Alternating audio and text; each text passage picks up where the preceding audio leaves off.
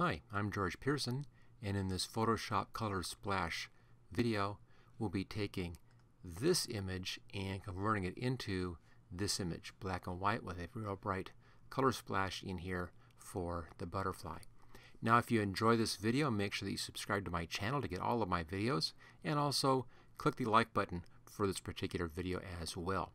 If you want to learn more about Photoshop, take a look in the description for the links to my complete training on working with and using Adobe Photoshop. Okay, let's get to it.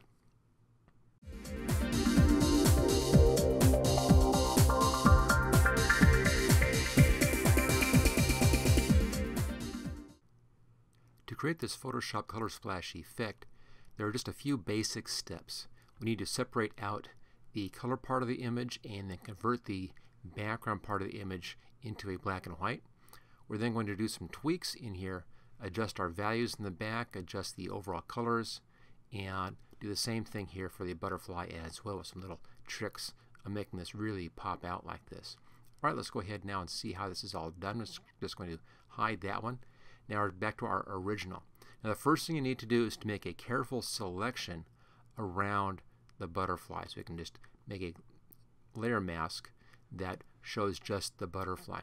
Now I made my selection using the pen tool to create a path, which is right there, pen tool. I just did a real careful selection with the pen tool. Now I have a link in the description for a video just about how to use the pen tool to create paths and selections. So if you want to find out more about that, just click on that and watch that video. I'm just bring that up here. Here's my working path. There it is. So there's this nice careful path using the pen tool made around the butterfly.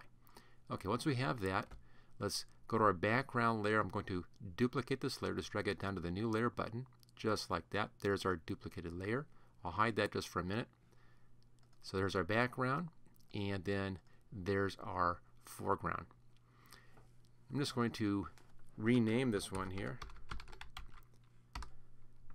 so we know what that is. That's our butterfly layer. This will be black and white in just a minute, and this will be the color aspect, color part of our image. Now, using the direct select tool over here, come inside of the path. There's the path. Come inside of the path, right click, and click on Make Selection. Now I have mine set with a feather radius of 1 pixel. That just helps to soften up the edge and get rid of some of those jaggies that sometimes show up. You can also do anti-alias, which will help on there as well. Choose OK, and there's our nice little selection. Notice that I didn't bother with the legs out here. They're just black, and they'll work fine either way, so there's no real problem on that. So there's a nice careful selection. Once you have your selection made, just hit the button down here, the layer mask button, and there's our layer mask. Now if I hide the background, you can see we've now removed the background from around that butterfly. Okay, there we go. Easy enough. Now let's come down to our background. I just hid our butterfly layer. Come down to the background, and let's see what we can do to convert this into a black and white image. And for that, we'll go up here to Image, come down to Adjustments, and Black and White. Now the main thing you want to do with converting to black and white is you want to get as much contrast and separation of values in your image as possible. Notice that this has already given us some basic settings in here. If I turn off the preview, there it is, like that. Now if we look at the image, it's pretty much red. It's all in the red range. There's a little bit of yellow in here, a little bit of magenta showing up, but it's pretty much in the red range. So that's what we care about, the reds, the yellows, and the magentas. So we're going to be playing with our sliders a little bit to see if we can just increase the value range in here. So I'll start off with the reds, and I'll kind of move that up so it goes real bright, real fast, or kind of dark. Actually go just a little bit to the left, just a touch, like that. I don't want to go dark on this like that. That doesn't look good. But if we go back to our 60 and come just a touch to the left, we get a little more value range in here, a little more separation inside of the flowers. A little bit easier to make out the different flowers this way. So I'll bring the reds down just a touch. Now on the yellows, let me just go up and down just a bit and see what we get. Looks like if I pull the yellows down a little bit, I'm just watching the flowers up in this area here, And you can see if I bring it up and down, there's a few spots where you get a little bit of darkness that comes in. That just helps to separate out those flowers. So I'll pull the yellow down quite a ways. Ignore the butterfly. We don't care about that. All we care about are just the flowers. Again, what I'm trying to do is bring in as much detail as I can with this convert to black and white. Let's now look at our magentas. And if I pull this up, it's kind of lightening the lightest part of the flowers.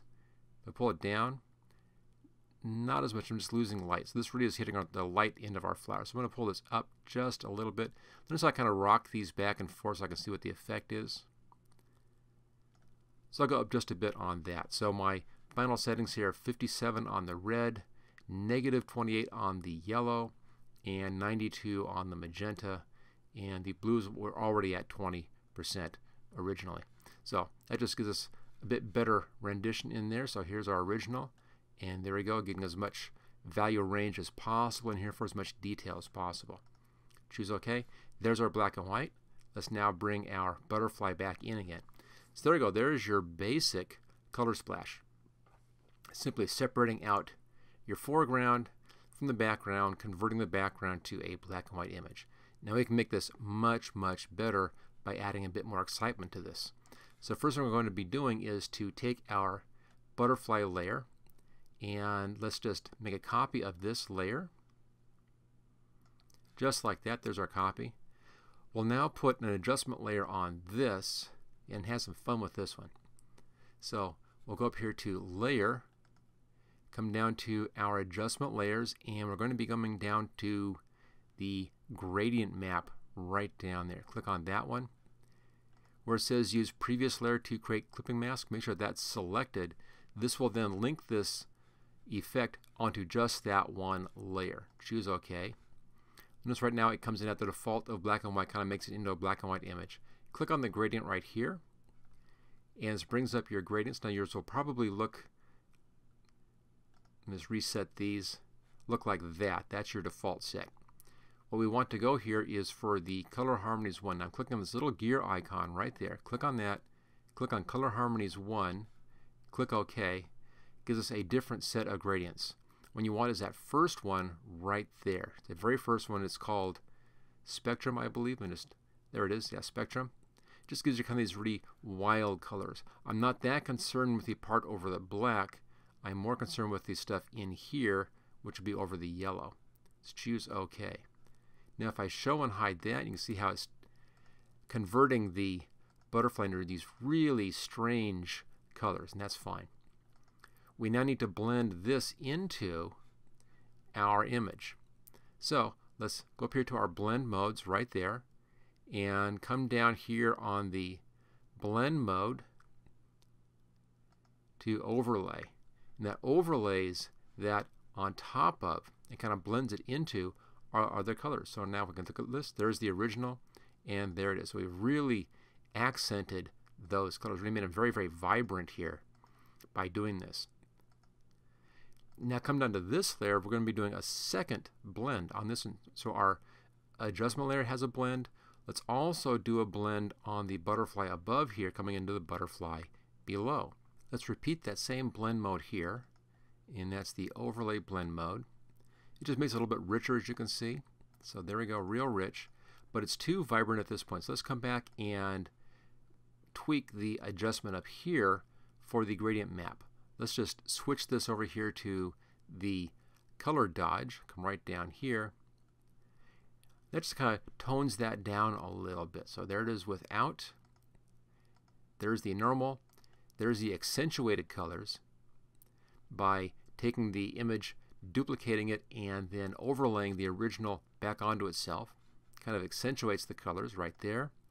And then by bringing in the color dodge for our gradient map, it really makes everything vibrant, mostly, since we're looking at the color dodge area here, mostly in the lighter areas. So our blacks still stay pretty black, but the lighter areas have that additional color range in there.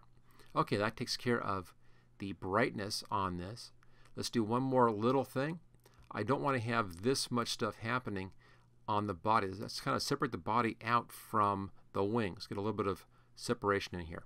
We can do that on the layer mask for the top layer, or top butterfly right there.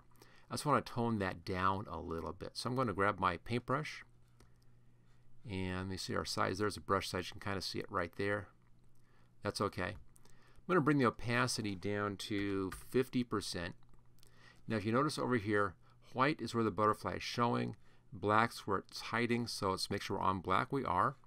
And I'll just paint over the butterfly's body here with that 50% black. Where it's white, we have pure transparency, 0% opacity. Where it's black, we have complete opacity.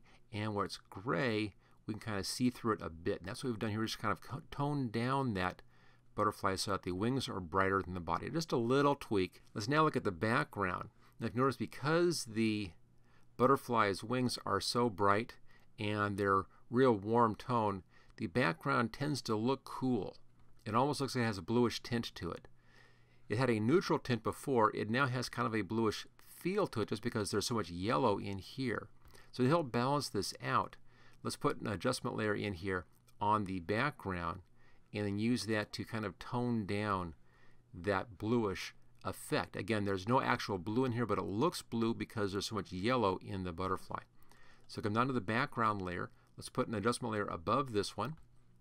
So layer and adjustment layer. And let's come down and do photo filter right there. Now in this time, don't click on this. There's no reason to click on this one. Let's leave it unchecked where it says use previous layer.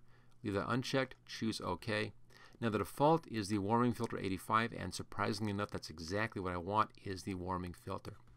So if I hide this, there it is without and there it is with. So what we're doing is we're warming up the tones of the black and white just a little bit, and by warming those up, it helps to kind of blend in the picture a little bit better. It's a little bit more cohesive. It's still black and white, but just a slight warmth. So there it is without, and there it is with. And the butterfly just seems more appropriate in here if the black and white has just a little bit of warmth to it. That's what we're doing there. Okay, for our final tweak on this, if we look at our picture, there's real big bright stuff in the background. It's really kind of annoying. I really want to tone down that background stuff. So to do that, let's make a copy of our background. Let's drag it down to the new layer button right there. There's our copy. On the top one in here, let's put a layer mask. There's our layer mask. I want to mask off the right hand side, leaving just the flowers on the left. Now do this really carefully. I come back in and use the pen tool and do a real careful selection around the flowers and make it absolutely perfect. I'm not going to bother with that for this video. Let's just do this real fast. I'll grab the lasso tool and let's just do just a quick lasso right around the edge of these flowers. I'm not going to try to be absolutely perfect for this. Just to go ahead and get this thing finished here. There we go. And follow along. Go through the butterfly's body. That's fine. This is in behind the butterfly, so it doesn't matter. Now, as always, the better your selections, the better off the image will eventually look. But just for the sake of getting this video done more quickly here, we'll just do this one fast. Okay, and straight along the bottom. Missed a little bit there. I'll fix that in a second. Right back here, back to our beginning. There we go. There's a little bit I caught right there. I want to get rid of that. So let's go up here and change my tool to subtract. Let me just kind of subtract this out right there. And now let's go back to add and see if I can get that in just exactly right. Just there it is. And then down here I need to add this bit in. I'll just draw a little loop right around that. That adds that in. And there we go. There's our nice little selection with the right hand side selected out. Let's now fill that with black because of course black hides, white shows. We're on black already. There is the paint bucket. We're on the layer mask. Look for that light outline. If you see it over here, just click on the layer mask and see it over there. Click in there. There's that black. That's fine. Okay, now we can deselect that. Come down to our background layer, and we can now adjust the values for the background layer to darken down that stuff in the background. So, back to my move tool here, back up to layer, and then down to adjustment layer. And let's put in a levels control in here. Now you don't actually have to check it this time because there's only one layer there, but I'll go ahead and I'll check it just out of habit. So this only acts on that one layer. So this layer up here, the photo filter, is acting on everything underneath the photo filter, which is on both of our black and white layers, which is what I want. This is only acting on the bottom layer down here. So the background is too bright. To darken down the whites, come to the bottom scale in here and move the white to the left. You can see there it just kind of darkens those down. And I think somewhere in here around 132, 133 looks pretty good to my eye. Let's see how it is before and after. Right there. There we go. And let's go ahead and choose OK on that. Looks fine. Last little detail. We look at my little fast edge I did on this. It's a little bit hard, actually. I'm not really concerned about the light edges. That looks fine. But I am concerned about the hardness of that edge. We can fix that pretty easily. Let's go up here to this layer mask. And I'm just going to blur the layer mask itself just a touch. So filter, come down to blur and Gaussian blur. And bring it all the way down. If I bring it up just about to 1, maybe a little more, I'm just watching the edge right down here. And I'm just softening up that edge. Let's see how it looks. There's before, there's after. It just kind of softens down that edge, and it looks more natural. I think I can go a little bit higher on this. Let's try 3. Looks even better. There we go. Since the flowers back there are kind of out of focus, I didn't want to have a sharp edge along there. So I just knocked that back. Choose OK. So a little bit of a Gaussian blur on the layer mask to soften up that edge. And there it is. We're all set. So there is how you do the Photoshop color splash effect with, of course, a few additional tweaks in here. Thank you for watching my video. I hope you found it useful. If you like this video, click on the like button below to let others know. You can click the subscribe button so you don't miss any of my videos in the future. I'm frequently uploading new training videos. Don't forget to check out my website at howtogurus.com.